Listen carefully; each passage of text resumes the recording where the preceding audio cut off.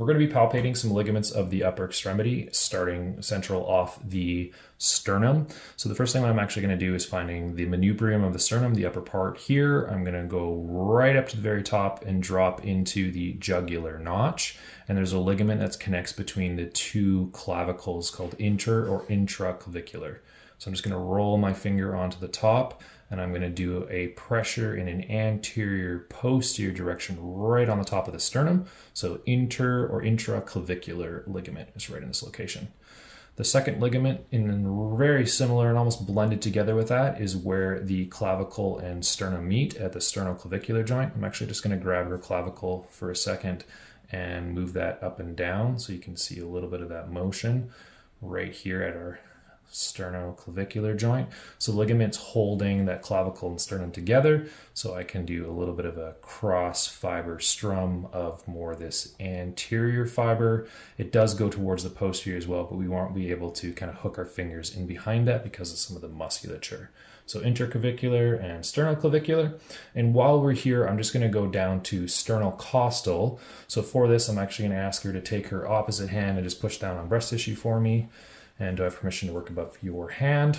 So I'm going to follow down. Here's rib number 1, costal cartilage. Here's rib number 2, costal cartilage. So in between the costal cartilage and the sternum, we have ligaments running back and forth, basically holding those two together. So if we were going to do some cross fiber, that's going to be going up and down. This is underneath pectoralis major's attachment here. So there is going to be a very kind of hard differentiation between what is tendon versus what is ligament, but just giving you that concept. So there's a few ligaments on this more medial end of the clavicle, and now we're going to work towards the lateral end of the clavicle. You can return your hand to your side if you like. So as we're working towards that more lateral in the concave aspect of the clavicle, the next bony landmark I'm going to be looking for is the coracoid process of the scapula. So you can see a nice soft tissue indent. I'm going to work a little bit more lateral. Here is her coracoid process. I got 3 points around it.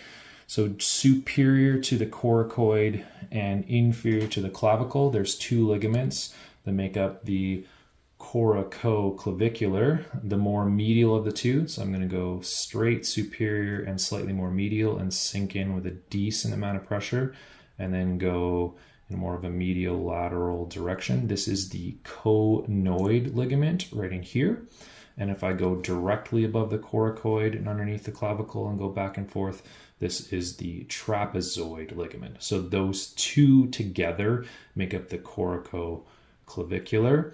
And there's a third one in this location. I'm just going to follow the back, the spine of the scapula, which turns into the acromion process, and follow that around towards the front.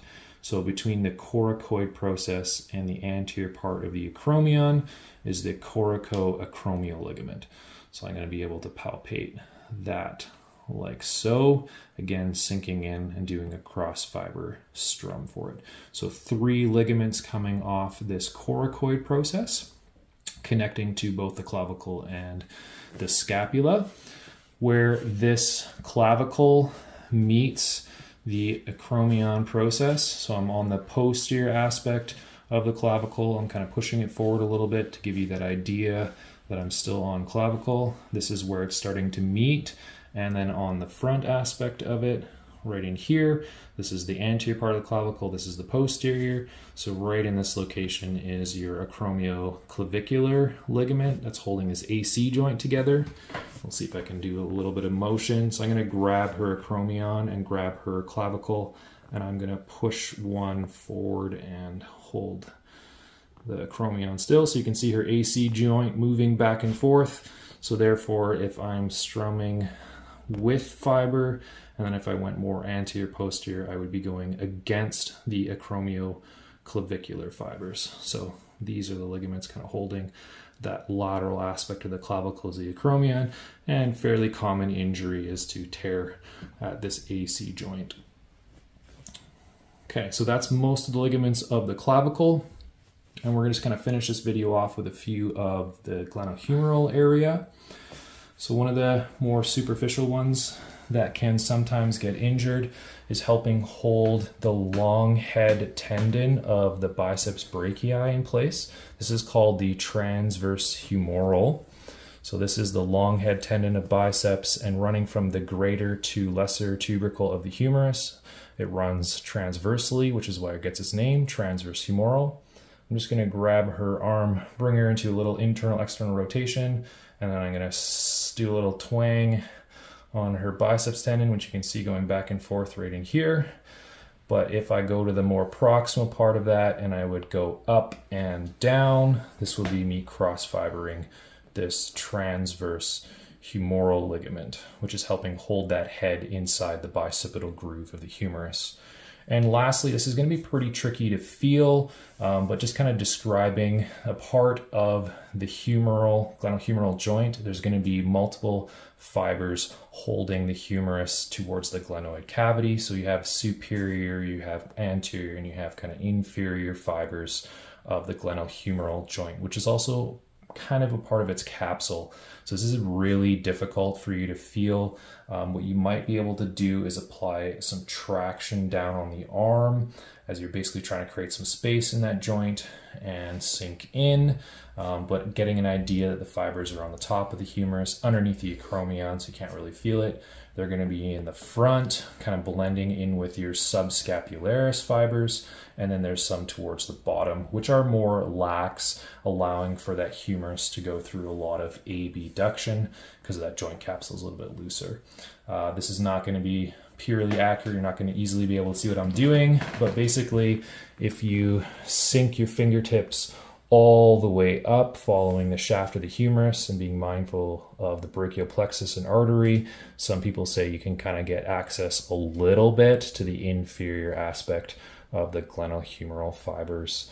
But like I said, that's going to be pretty tricky. So more have a conceptual idea of where they are because of a possible dislocation in this area.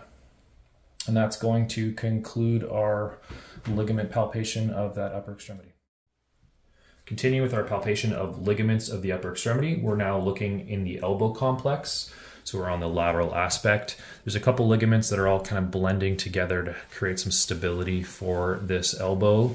I'm identifying right now with my thumb the lateral epicondyle of the humerus, and just distal to that is going to be its joint line. So you can actually feel the little indentation as the joint line, and after that is the head of the radius. What you can ask your partner to do is a little supination and pronation, so she's just going to do a little spin for me, and I can actually feel the head turning right in this location.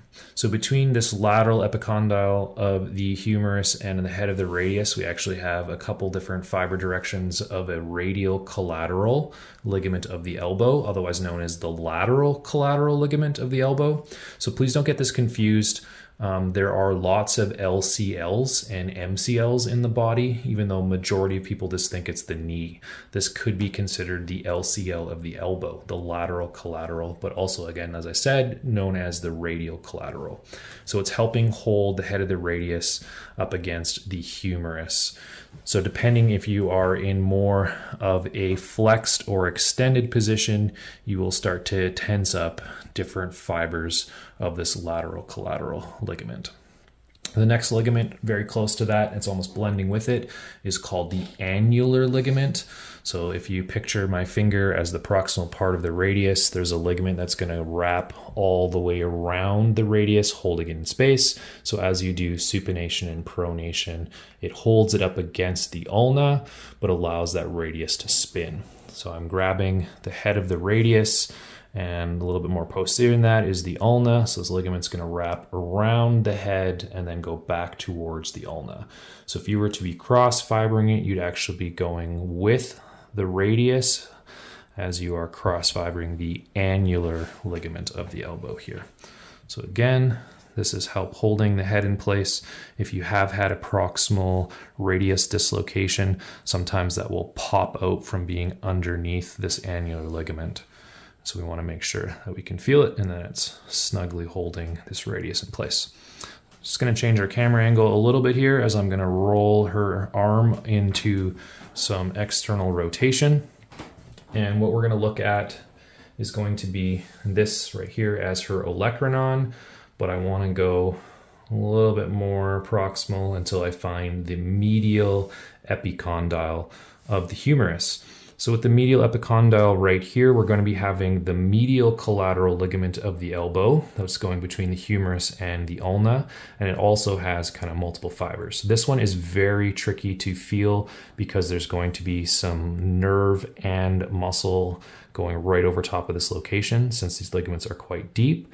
But an idea is that it's going from medial epicondyle towards the olecranon as it kind of spreads out. Your ulnar nerve is right over top of it, so please take caution when you go feeling for this one.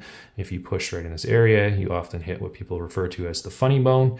So just please do not push on the ulnar nerve. What you're going to do is you're going to go closer to the actual olecranon.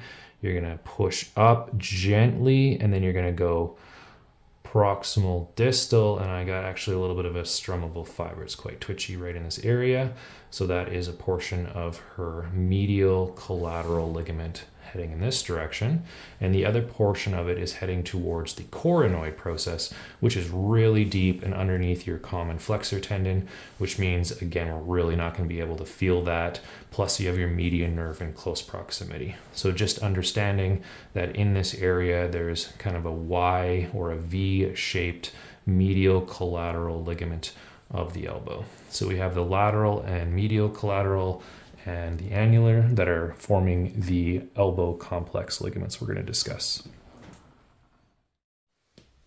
And we're going to finish the upper extremity ligaments just by looking at the wrist. Now there is quite a few ligaments in this area. We're not going to cover all of them, so I'm just going to go through a couple.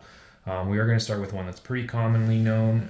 It's known as the flexor retinaculum, but you might also hear it as an intercarpal or the carpal ligament or anterior carpal ligament. So I'm going to point out a couple bony landmarks of the carpal bones here. I have my thumb currently going around pisiform, go a little bit distal. We have the hook of hamate, and then on the opposite side I have a scaphoid, and a little distal to that is trapezium. So in these 4 points, these are the attachments to the flexor retinaculum. I'm just going to do a gentle like pincher grasp and follow it. So we have multiple muscles of both thenar and hypothenar eminence that are attaching to this, as well as it's kind of making the roof for the structures going through the carpal tunnel, being near superficialis profundus and flexor pollicis longus. So being able to identify where this is, especially for people that have carpal tunnel syndrome, is pretty essential. Plus, when you're palpating the muscles of the hand, you need to be aware of it and possibly need to do some work on it for treatment. So again, this carpal ligament. We're going to look at the ulnar and radial collateral of the wrist as well. Now, again, this is not always their only name. So I am finding the styloid process of the radius, and as I drop off of this radius, you land on scaphoid. I'm just going to go into a handshake motion. So if I find the radius, I drop off. Sometimes people refer to this as the anatomical snuff box. So if I have her stick her thumb up in the air, there's actually an indentation between these extensor tendons of the thumb, and you can relax. This is scaphoid, and there's a ligament, the radial scaphoid ligament, that's going between the radius and scaphoid. This one's often injured if you go into too much ulnar deviation. You can get quite a bit of pain in this area. So again, I add a little ulnar deviation, and then I strum back and forth. And then again, there's going to be a connection ligament that goes out towards trapezium. So the lateral collateral of the wrist, sometimes it's referred to, or again, individual, the radial scaphoid ligament, and towards the trapezium. On this opposite, in a similar location, we go to the medial aspect. I can grab the head of the ulna right in here, but then off of it, there's going to be our styloid process of the ulna. So between the ulna, just after that, there is a cartilaginous disc, or a meniscus, as some people refer to it. And then there's going to be the next carpal bone in line, which here is triquetrum. And then on top of that, in the palm, is going to be pisiform. So there is a ulnar meniscal triquetral joint that is often kind of mentioned, and our medial collateral ligament. So if I go into some radial deviation and then relax that back and forth. So again, if somebody aggressively falls like so, that a person might start creating some damage on the outside, or it's actually really common to fall in a foosh motion where you fall on an outstretched hand and you get into extension and into radial deviation, and that's going to wreck what's known as the triangular-fibrocartilage joint complex in this area here. So a part of that being this ulnar collateral of the wrist in this area right in here. So take caution about kind of feeling this, and then slightly add some radial deviation and see if there's a lot of discomfort or pain in this area in case a person has fallen on an outstretched hand. There are, as I said, multiple ligaments going between all the different carpal bones, and even between the radius and ulna and the radius ulna to other carpals, but for now we're just going to leave it at those ligaments of the wrist.